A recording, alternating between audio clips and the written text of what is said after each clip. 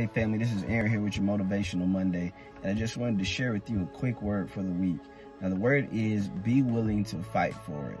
Okay, so many times we think that if something is God's will, that it will come without a fight, or that it will come without challenges, or that it'll just be easy. But if you ever look through the scriptures, you'll realize that whenever God gave a promise to people, many times there was a battle that they had to fight. There was a challenge that they had to overcome. There was some obstacle that was lying in their way that they had to deal with before they got to or received the promise that God had for them. Even when you look at the children of Israel, God promised them the promised land and told them to go in and to possess it, but there were still giants in the land. There were still battles that had to be fought.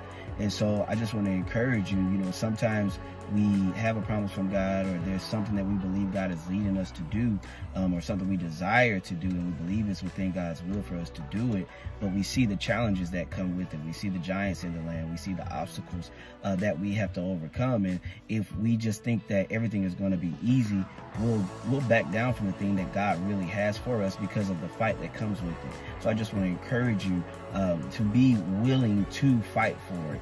If God says something is yours and there's some obstacles or some challenges that come with it, it doesn't mean that it's not God's will. It just may mean that you're going to have to fight for it, and you're going to have to take hold and possess the land and possess the promise that God has for you. So I hope you're encouraged to take that word with you throughout the week. And as you face challenges, remember, be willing to fight for it.